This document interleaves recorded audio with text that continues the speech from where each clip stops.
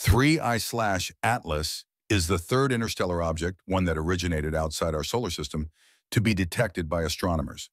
The discovery was made by the Asteroid Terrestrial Impact Last Alert System, ATLAS telescope system.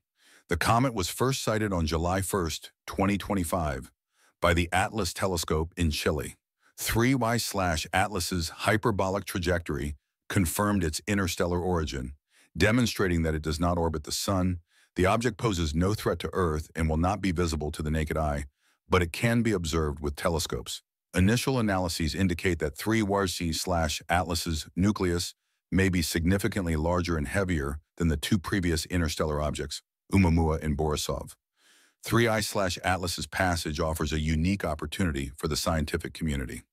As a visitor from another star system, it carries chemical signatures that could reveal information about how planetary systems form elsewhere in the galaxy.